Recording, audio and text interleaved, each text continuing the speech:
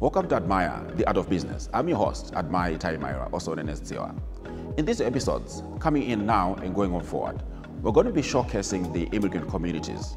People are doing fantastic work that they are in different areas, whether it's healthcare, administration, accounting, or any other sectors that they're working at. And we've got a lot of people in there doing fantastic job. But the thing is, they're really hiding out there. They're not coming out. They're not coming out with their successes. They're not coming out with the things that are doing well.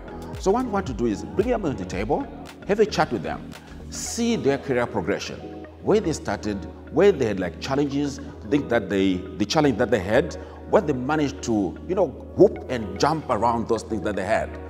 And what we're doing in there is we'll go back to the immigrant communities to inspire the youngsters, the people that they've got their own personal goals, things that they're looking at, and they think that probably they can't really achieve that.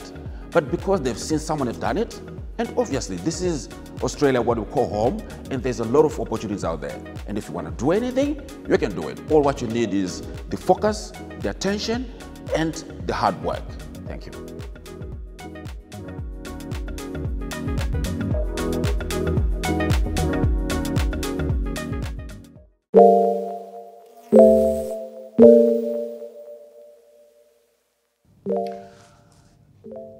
Welcome once again to Admire, the Art of Business. My name is Admire Itaimaira, also known as Tiwa. Today I've got a special guest. He is a young man aged 23 years of old. He finished his high school in 2017 and started studying Bachelor in Engineering in 2018. The following year, which is 2019, the young man started to pursue a career in real estate. Then boom, 2022, he co-founded a real estate company. His company, right now, he has managed to sell 13 properties just on a single month. Please help me welcome Peter Kwaramba. Hey, Peter, welcome. Thank you for having me. This is good, man. We'll talk about the number 13 properties one day, like 1 month. Yeah, definitely. One of the biggest achievements that I have done. That's great, isn't it? Yeah, definitely. Is that the average in terms of the industry? No, that's a big number in terms of the industry, but yeah, average, I'll probably say average around 7. Okay. But yeah, 13 was probably the biggest one that we've had. Okay. Wow, that's really good. That's really good. Yeah. Definitely. Okay, briefly tell us, who is Peter? Peter is an ambitious 23-year-old man, very driven, and from a young age, I've always known that I wanted to be in business. So I've just always looked for opportunities to pursue that. Yeah. And what that moment in time where you thought you were going to do business? What really happened? What was happening in your mind?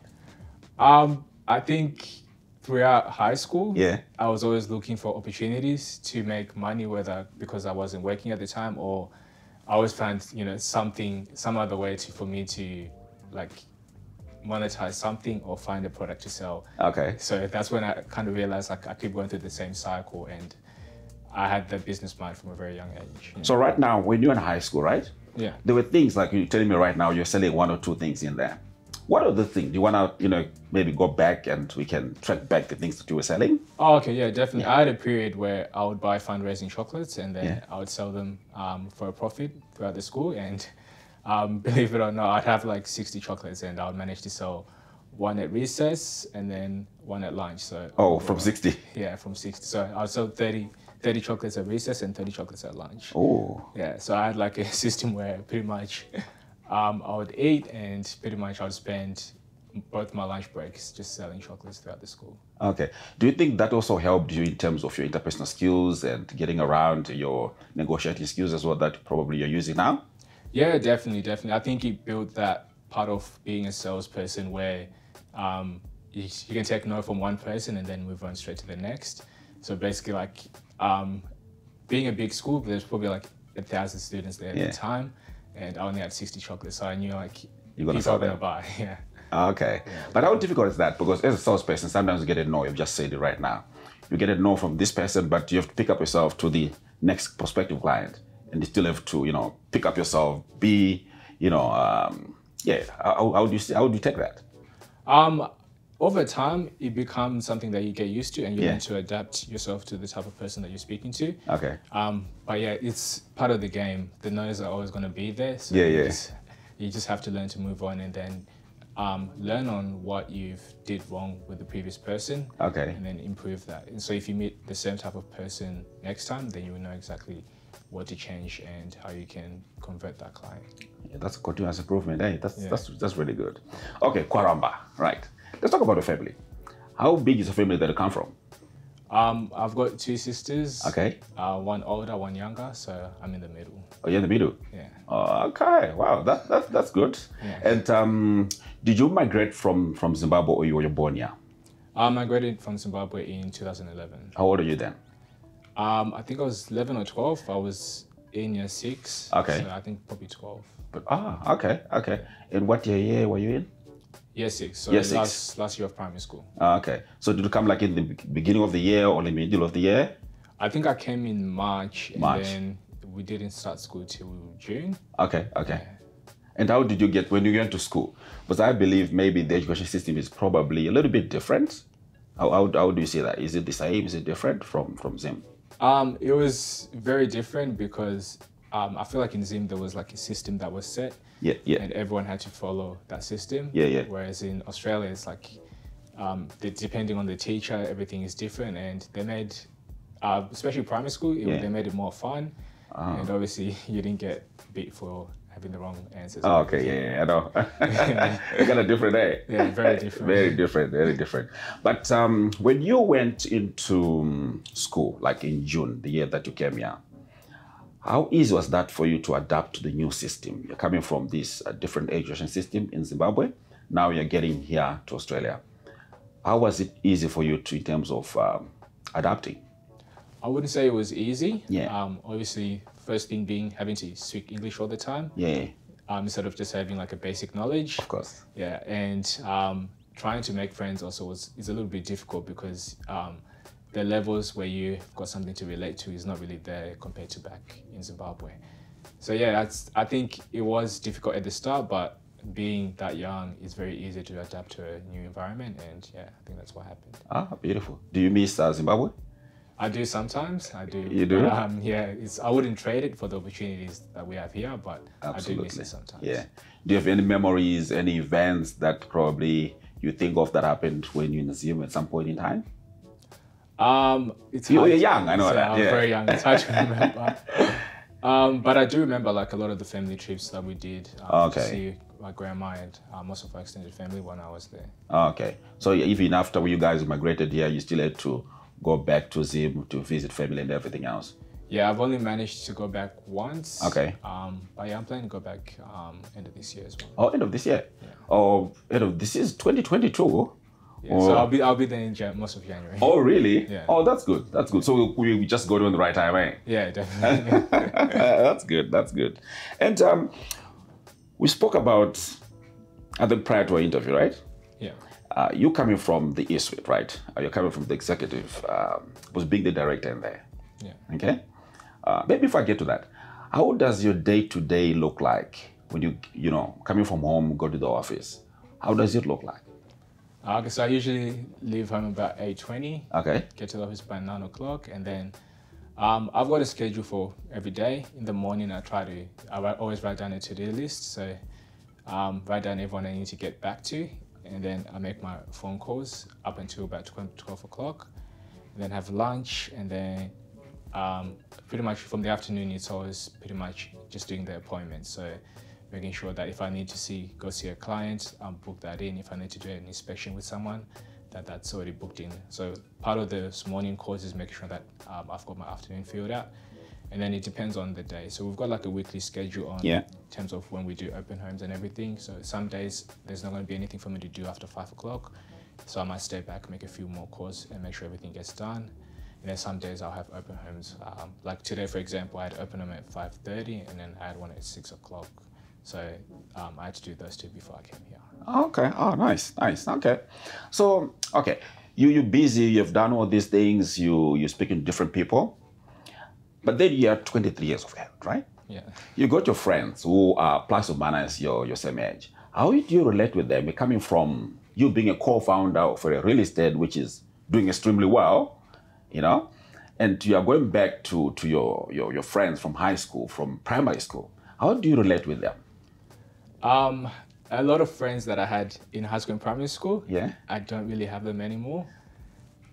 Most of the friends that I have now are friends that I've met through family or other mutual friends. But yeah, to be honest with you, most of them are very ambitious people. Okay, okay. So yeah, so they are, you know, interested in some of the things that I'm interested in. So, for example, some of them are looking to buy their first properties, and some of them are looking to move out. So they're asking on advice on what do they look for when I put in an application. And the ones that are looking to buy are asking for, oh, who do I speak to? Do you have a broker's number? So it's kind of reached that stage where most of my friends are, you know, looking at getting into property, and they are, you know, pursuing their own careers, or they're pursuing something where we do have a certain level where we can relate. Yeah, and yeah. So it kind of works out, and just happened so that like the people that I did go to high school with, we kind of just drifted apart after high school. Oh, okay. But I don't think whether if I was doing real estate and I was a director, or if I wasn't, I don't think we'd still be as close of friends. Okay. So, but yeah. Okay. The most valuable property that you've sold so far, how much is it? The most valuable one I sold was sold for $2.1 million. $2.1 million. Yeah. It was counted just like that. Yeah, just like that. Were you like taking it back? It's like, oh, wow, that's a lot of money.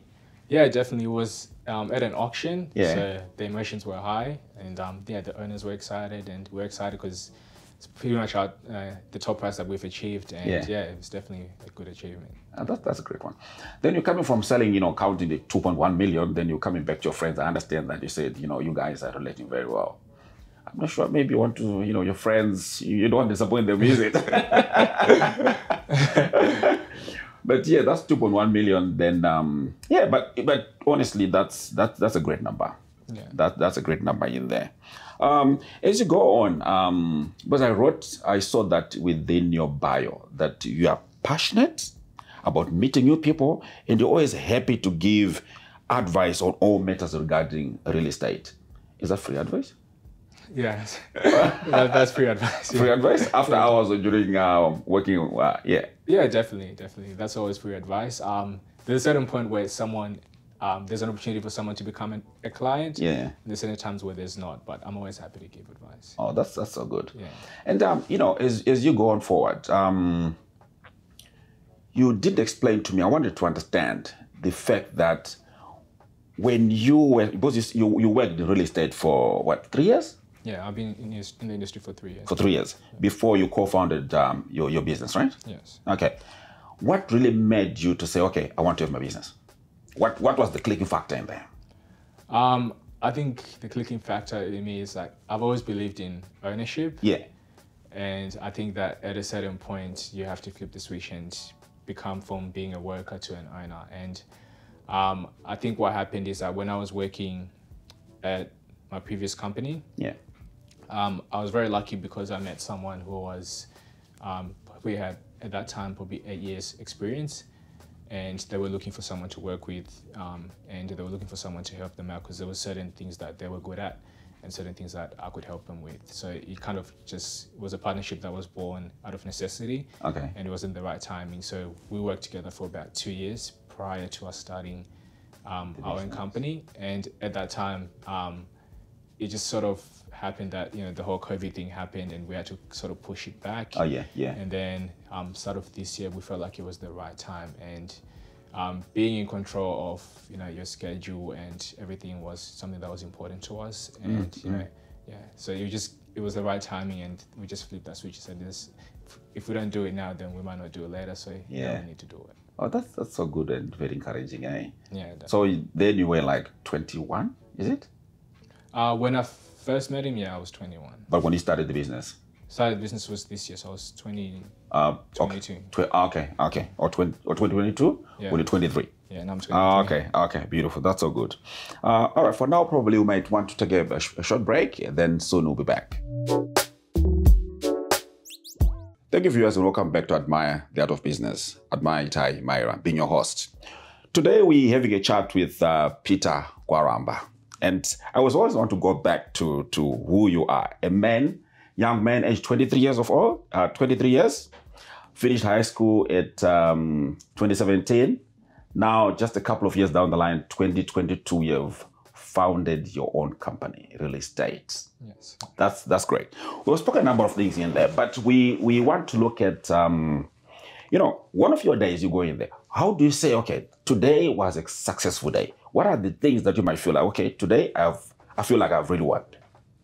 I think those days where you don't get off the phone, that's where the really successful days, because that means either you're getting a lot of, you're building a lot of relationships with people, okay, or you're solving a lot of problems that are coming up. So it's one of those two things. But if you have a day where you don't get off the phone, then yeah, I would say that's a successful day, because it pretty much means you're in touch with all of your clients, and any issues that have come up, you've managed to resolve them. Okay, so in terms of relationship building, it's a big thing in terms of industry. Yeah, definitely. It's definitely a big thing in real estate. Okay, and word of mouth as well. Do you think it's a big thing whereby people say, you know what, Peter does a fantastic job, then people start to refer you like a ripple effect? Yeah, definitely. We do get a lot of our business from word of mouth. Okay. Even today, I went out to a client and we got that referral from one of our landlords. Oh. So yeah, if you're doing a good job, people always refer you business. Oh, that's so good. And for your company, which area do you normally concentrate in? Is it just in Blacktown or you go somewhere else? We concentrate in Blacktown, so that's where we have most of our market share. Okay. But pretty much all the surrounding areas around Blacktown as well. Okay. Are you thinking of maybe going interstate? Do you want to go to Perth? You know? It's a little bit difficult with real estate because especially at the start, it would have to be myself or my business partner. One of us would have to be there. So yeah, someone would have to move to that state. Okay. But why do you say that? Because it's a very hands-on industry, and I would say with real estate, you always need someone that you can 100% trust to overshadow, especially the first few months of the company. Yeah. Does that mean that when you started your own company, you guys were, faced a couple of challenges? Yeah, we definitely did. When we first started, we were putting in 6 days a week and pretty much like 60 hours. So we're pretty much, it's like looking after a baby. You can't afford to not be there, and you just had to pretty much make everything work. There was a few challenges. There was a lot of things that we thought we knew, but we didn't. So yeah, definitely. Okay. So you're saying like you go 60 hours a week? Yeah. 6 days a week, like 10 hours every day? Yeah, 10 hours every day. Wow, that is so tiresome, isn't it? Yeah, it is. It is. Wow. Okay. So you mentioned one thing as well, that there were things that you thought, you know what, we know what we're doing here, or we've got knowledge in this area, but when you go to the business, we realize that, okay, we need a bit of upskilling in here. Yeah. What did you do about it? So the first one, that was probably the major thing, was the property management side. We had a great sales team. So the sales team we were doing good numbers before, and the numbers started picking up after we first started. But because there's two sides to a real estate business, there's the sales side and then there's the property management side. So the property management side, that's where we didn't have extensive knowledge on. And the easiest way to solve that is that we had to hire a property manager. And we didn't plan to at the start, but we were going so fast that we had to get someone who knew exactly what they were doing and they could teach us as well, so we know for the future. Okay. So was that the first person that you employed? Not necessarily, because when we moved over, we did have, so we had myself, my business partner, and one salesperson. Okay. And we also had one person that we had recently hired, but we told them that they'll be starting when we launch the company. Okay. And so we had 2 employees on board already. And so we had to hire a property manager and then so we started looking pretty much a month after we started. Okay. To hire someone. Yeah. Just 30 days down the line, you're looking for a manager already. Yeah. That's extensive growth. It is extensive growth, but it was necessary. It was necessary. Yeah. Yeah, that's good. And so the property manager came with those kind of skills that you guys didn't have, right? Yeah, definitely. Okay. And from there, did you start to grow your business? Because now you're telling me that the real estate market, there's property management and there's the selling part of it, right? Yeah. So in the property management, as soon as you got the property manager, did the business start to shoot up? Yes, because it freed up a lot of my time and a lot of my business partner's time. Okay, yeah. Because we had someone where if there's a certain issue, then they know how to deal with it, so you pass the issue on to them. Whereas before, any complaints, any issues, and because the landlords know that you're the owner, they automatically come to you. So it was kind of like we're constantly getting our time distracted from what we need to be doing. And yeah, so having that property manager there, she could solve a lot of those issues for us. Okay, so you're not concerned with things that you like to do, like selling? Yeah, like selling, yeah. Okay. And because you had that opportunity of having the property manager in there, did that also translate into the numbers in terms of the selling part of it? Did that start to grow as well? Yeah, definitely. The sales grew because, obviously, sales is a numbers game. So it is. The more people you speak to, the more business you're going to get. But when you've got something that's taking away the time, then you can't really make that many calls. You can't speak to that many people. But yeah, so having that property manager there, yeah, our sales definitely grew. It was gradual because being a new company, people are still trying to find where you've moved to. They're still trying to. Some of them are calling you old company. And then there's the old company is not telling them because obviously they don't want to lose the business. Of course, so, But yeah, over time you gradually build up. You get the customers coming in. Yeah. Oh, wow. Great. You spoke about the challenges when you started because the property management, then you plugged in, you got the property manager in there.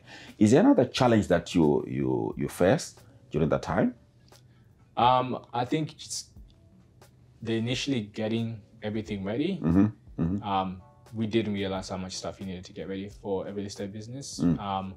So there was like a list that we had of a checklist of everything we need to have ready for us to launch, but things just kept getting added on because once we've moved into our site, then we realized, we need this as well. We need this. So it's kind of like it was tough because at a certain point our website wasn't ready, but we had launched already. So it's like, it's just, there was a little difficulties here and there. A little bit of delays, but over time, it's things that we'll manage to sort out. And it was a lesson learned. Like if we were to open up a new office in Queensland, like you said before, we'd know exactly what we needed. Because we'll learn lessons in there. Nice. That's so good. Another challenge that you faced as well during that inception time? I think another challenge would probably be the other one is you're young, right? You go out in there, people just trust you just like that because you're young. Does that make any difference or it doesn't? It's definitely a challenge. Yeah, because now you have to, instead of just selling yourself, you have to obviously oversell yourself because now you have to convince them that because you're young, you do have the necessary experience to be able to do what you're promising them. Especially the 2.1 million in there, then people are like, okay, Peter, are you going to deliver this or not? Exactly. It becomes really difficult when you're young. Okay. What about in terms of the capital, in terms of investing when you started? How hard was that? Was it easy just to roll it on like that, or was it a bit of a challenge? No, it is a bit of a challenge. Myself and my business partner, for a certain period of time, we didn't take any wages, just for the cash flow of the business. So it's a sacrifice that we had to make, and it was necessary. But as far as the capital, the sales that we're making for previous companies, we weren't taking the money out, we were holding it off because we knew that this is what we had in plans. We had a plan that, after we reach a certain amount, then that money, we're going to use that to invest that as the capital for the business. Okay. So when you start your business, you get in there, you're working 60 hours a week, but you're not paying yourselves. Yes. But you're paying other people. Yeah, we're paying other people. You're processing all the paychecks and everything else. Like, okay, there's a check. Then you go home with nothing. Yeah. How hard was that? It's really difficult. And it was a necessary sacrifice. But it's something that you have to get over mentally and understand that you're putting the business first and sacrificing for it. And when you started your business, what kind of support did you get from your family? Because I understand that you've got two sisters, like from your family. What kind of support did you get from them? They did support the idea and everything. They always knew that's something that I wanted to do, so they were happy that I was executing it. But obviously, my mom was a bit hesitant because of the risk that, we're taking. And, I did explain to her, like, it's a new business. There's a chance that it could fail. Yeah. And we might have to go back to working from someone else. But from my perspective, I knew that wasn't going to happen. So you had to sit down with mom about that. Yeah. And explain to her. Yeah. Yes. Okay, but how did she take that? How did she take that when you were trying to explain yourself? But obviously the whole family knew that you wanted to do business, but now it's happening. You're saying, okay, I'm starting tomorrow. This is it.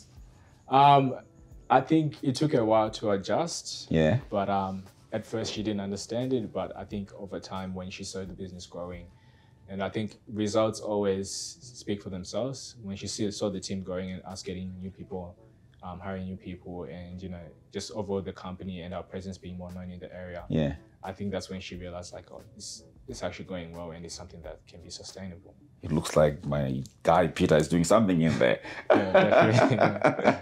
That's good. That's really good. And for the people of your age, right? Is there any encouraging ways that you want to give out to the youngsters who are out there? Yeah, definitely. I think you have to take every opportunity that you get. And I got very lucky in the sense that I did have someone there that had a lot of experience and that was really willing to become partners with me and start this company. But I would always recommend everyone to, whatever industry that you're interested in, find someone in that industry that you can look up to and someone that you can learn from. And whether you start something with that person or you branch off and start on your own, I'd always recommend. I'm a big believer in ownership and having control of something that you're putting that many hours into. Yeah, so I would definitely recommend, like, if you've got that entrepreneurial spirit and you do believe that business is something that you can do, then I definitely recommend it. Especially when you're young, because there's no family, there's no commitment. You've pretty much got nothing to lose. Yeah. That's very encouraging. Thank you very much, Peter, for having a chat with us. Thank you for having me. And thanks a lot for coming to us. And I'll talk to the viewers. Viewers, thank you very much for showing us with us right now. And Admire the Art of Business. You can check us on Instagram. And the name of the company, just take note on that. I'll go back to my notes. Soultani Property Group, is that right? Yes, that's right. Beautiful. So Soultani Property Group, that's the name of the real estate that Peter Kwaramba owns. You guys, if you're looking at selling your properties, if you're looking for renting as well? Renting them out. Yeah, so there's two sides to our business. There's the sales. So if you're looking to sell, we've got salespeople that can do that. And if you're looking to rent out your property, or even if you're looking at renting yourself, you're looking at buying. So there's two sides. For sales, you're either selling or you're buying. And for rental, it's either you've got a property that you want managed by someone, or you're looking for a property to rent out. So anyone that fits those categories, we can definitely help them out. Absolutely. And I think I'm going to ask our producer as well to put on the link for your website so that people can visit the website and see everything else. Thank you very much, viewers, and Admire it high. That's what you are. Thank you. Bye.